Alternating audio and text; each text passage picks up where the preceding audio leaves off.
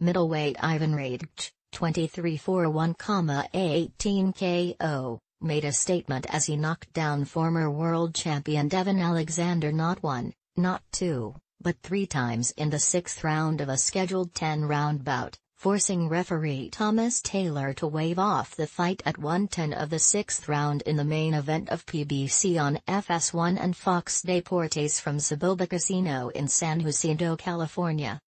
In a duel of all-time great fighters turned trainers, Alexander emulated future Hall of Famer Roy Jones Jr. to start the fight, who served as Alexander's head coach for the first time.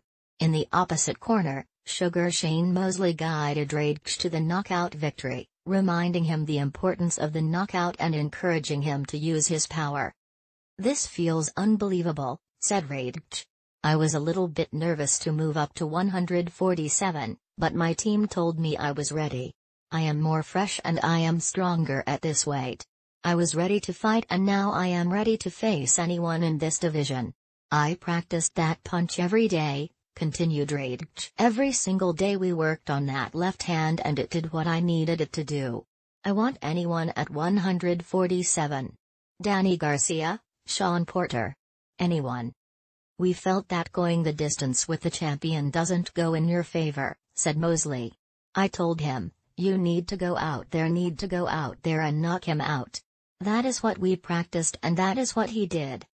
St. Louis Alexander had thrown more punches than Redkach leading into the sixth, as he came out swinging, controlling through the third round, but by the fourth, Ukraine's Redkach started to turn up the heat throwing punches in bunches, which led to three devastating knockdowns, one of which sent Alexander through the ropes. "I threw a lazy uppercut and he caught me," said Alexander.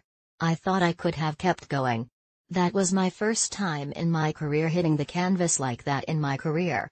Of course, I am a warrior. I had to get up. I am okay now. I know what happened. I know what I got hit with. It is just a shock. I am devastated." In the co-main event, Hugo Centeno Jr., 27-2, 14 KO, of Oxnard, California, lost via unanimous decision against the hard-hitting Willie Monroe Jr., 27-4-2, 17 KO, of Rochester, New York in a middleweight bout scheduled for 10 rounds. Monroe controlled the bout from the beginning of the fight, getting on the inside and forcing Centeno to miss. Centeno shook off the powerful punches being thrown by Monroe in the fourth until a hard left caused Centeno's nose to bleed.